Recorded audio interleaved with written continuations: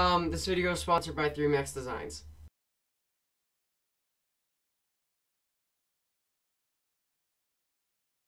I hope it's not just me, but the Barroth fight was super forgettable and just not very fun.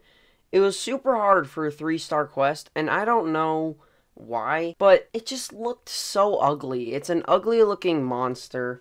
The color palette doesn't fit it very well, and all of its attacks are just super annoying. I sort of refused to do Rathalos because I tried it maybe 3 times and I didn't kill it. And I just got so angry about it, so I don't know that much about its attack patterns or its design, but it's really annoying, and that one fireball move. The reason why I hate Rathian is simple. If you watched my last video, which you should totally go watch, it's almost at 100 views, which is insane to me. I don't like poison damage. I never have, I never will, so I hate its tail, and I'm so glad whenever I chop it off.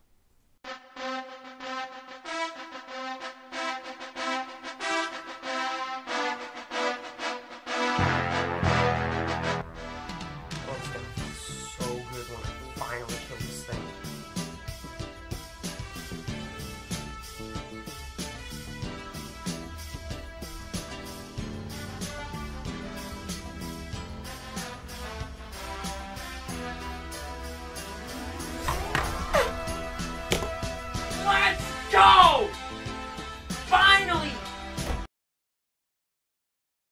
I'm sort of indifferent of the Arzuros fight at this point. It's a good entry-level fight and introduces the players to all the new mechanics like Wyvern riding, and for those who use more technical weapons like the Charger Blade and the Switch Axe, both of which I use and love.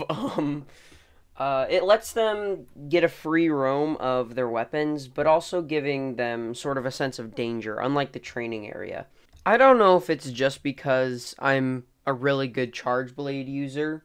Yes, Alexander being confident in his abilities, what? But the fight seemed way too overhyped. It was so easy for me, and just not very fun. I get why some other people enjoy it, and the monster itself has an insanely cool design. But it was just really lame for me. For Mizitsune, I don't really have a lot to say. I don't remember anything about the fight. It was just kind of there. It didn't have any fun mechanics to it. When you Wyvern ride, it's not very fun, and I just didn't enjoy this fight, so I'm sorry, it gets an E. No one can convince me otherwise that Kuluyaku is just the punching bag for this game. I'm sorry, this thing is weaker than Arzuros, the Great Izuchi, and Great Bad Guy. This thing is so easy to hunt and kill. I cannot tell you how many times I have seen people online with Kuluyaku armor just because it's so easy to hunt.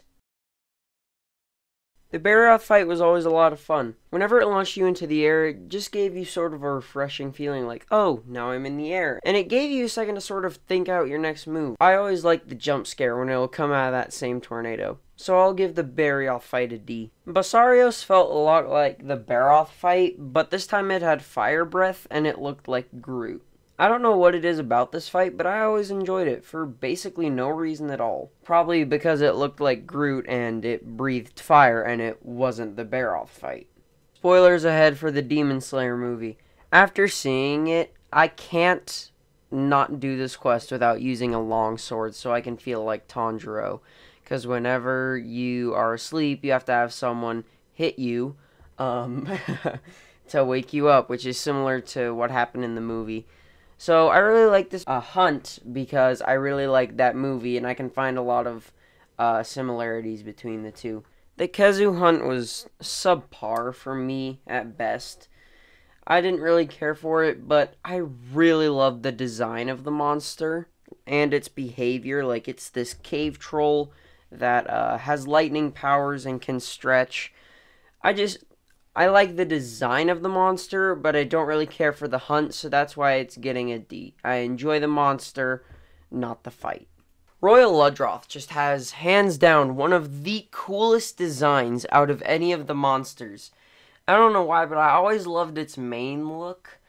Like the spongy hide. I always liked how that looked. And I feel like if this thing was real, in real life, it would probably be one of the most powerful monsters, just like animals on the planet.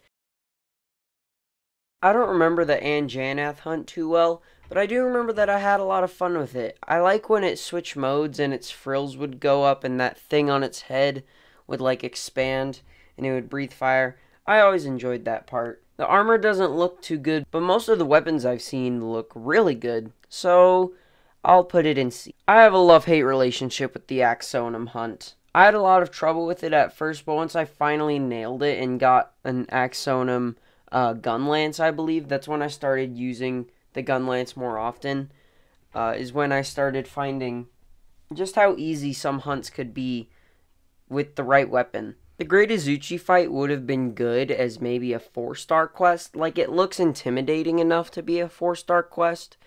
So, it's a fun fight, but I feel like it's sort of underappreciated. I don't hear anyone in the multiple Monster Hunter Discords I'm in ever talk about the fight, which makes me kind of sad, because the Great Azuchi has a great design, great behavior, and I really like it. I believe the Pookie Pookie fight is really good because it has a good reason to have poison damage. But I like it because it's just like a massive frog bird. I like the design, I like the monster, I like the fight, and I like the reason why it has an annoying, like, mechanic. The reason why Roggy is in the true neutral is simply because I like the design of the monster and all of its armor. Why not be a monster hunting cowboy? The Bishotem was an incredible entrance to most, like, more difficult quests. It was just a lot of fun, and it's the one that I can replay the most because it has a cool design. I like how its, like, main fighting mechanic is it has a bunch of massive berries that have different effects on the player, whether it be paralysis, poison, or knockback. So I really like this fight. I love how most of the 6-star story quests sort of give off these vibes like, oh, these are the most powerful monsters of their region. Like, Diablos is the king of the sandy plains, Gos Harag is the, like, the lord of ice, Tigrex is just sort of this brute that appears anywhere, and Almadron is the king of the flooded forest, since he's all muddy and everything. So I really like those vibes that the Gos Harag gives off. Like, it's this massive, hulking beast that, like, nothing else that lives near it can take down. I really only like the Lagombi, not because its fight was fun or I like the design, but because it reminded me of one of my childhood pets. I mean, I'm still a child, but this was, like, 4-year-old Captain Chicken. I, along with my older sister, had a pet rabbit named Nutmeg, and, he died from, like, the heat, because we used to live in Las Vegas, but I moved, so it just brings back memories. It is a bat dragon. Really, hold on, think about that. Bat dragon. Almadron is super cool. It's this massive mud snake dragon that has the ability to create waves and massive pillars of mud and like grab this massive rock out of the ground. I loved this fight so much, and I can't really explain why other than, ooh, mud dragon, big, strong. So as a follow-up to the An Idiot Hunts Monsters video, I wanted to create a Genius Hunts Magnum Mallow, where, like, I would use just a billion smart plays to try to kill Magnum Mallow, but it never worked, and so I deleted 2 hours of footage. But I respect that this is definitely one of the more difficult bosses in just most video games. It has been a while since I was genuinely scared by a video game villain, and I'm glad that this brought me back to that feeling. You've probably noticed by now that all monsters with some electricity power have been in somewhat high rankings. The Khezu, I had some nice things to say about it in D. Tobai Kadachi is here because I love electricity as a mechanic in most video games. So yeah, I like Tobai Kadachi. I like lightning powers, and it looks like a snake squirrel, so it gets an A in my book. The Volvidon is like the skate park of the Monster Hunter Rise roster. As I show in this clip of footage, with the right weapon, it is so much fun to like just bounce off of it while just doing extra cool stunts. So I really love this fight for that fact alone. So I'm going to drag out this audio just so I can show this bit off because I was really proud of it. I got the vaccine earlier this week and right now I feel fine, but I feel like it's going to get worse. Somnicanth is probably my favorite hunt in this entire game, simply because it's annoying, but in a fun way. It has all of these attacks that either knock you back, or they make you fall asleep, or they paralyze you, or they do blast damage. It has the widest range of attacks, and it is so much fun to take down this mermaid beast. So this thing is getting an S tier. You sort of have to respect and fear Tetranodon, but also kind of make fun of it at the same time. Like, it's this massive turtle lizard wrestler thing, but it also looks like it could be popped like a boba. Anyway, I really like this fight because a lot of great weapons come out of it. Like, my favorite Charge Axe, my favorite model, was the one that I got from the Tetranodon. So, this one gets an S tier. This thing is a wolf, which is already cool. It has lightning powers, which is even cooler. But it gets those lightning powers from bugs that it calls from just being cool. In the description, the thing said, it literally just calls the bugs by being like, hey, I'm scary, get over here and help me. How cool is that? Though there is one monster that I didn't mention, one that deserves an S+. Okay? This monster is so cool and so awesome and so terrifying and intimidating.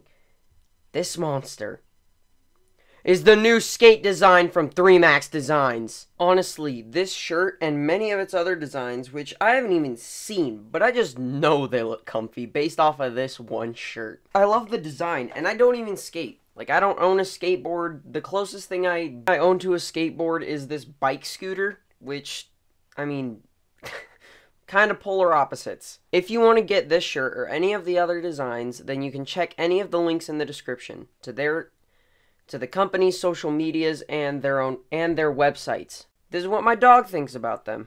Puppies, what do you think of my shirt? Shadow, does my shirt look good? See, he's looking at it. He likes it. Thank you so much to 3max Designs for sponsoring this video. And honestly, this shirt looks awesome. Thank you.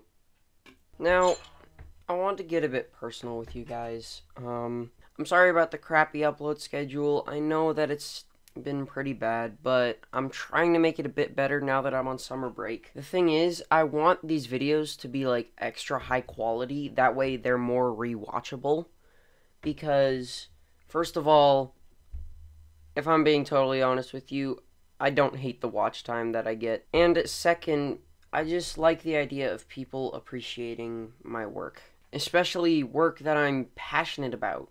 So I'm going to make these videos higher quality, even if that means they're going to have a really bad upload schedule. Believe me, this video took ages to get out. Basically, the second I was done with the last one in Idiot Hunts Monsters, I was right back at it working at this one. Between recording footage, recording voice lines, script, and talking points, like writing all of that, and then finally editing it all together to make it funny with that Tigrex bit and the Nargacuga bit, it took a while. So I would appreciate it if you would subscribe.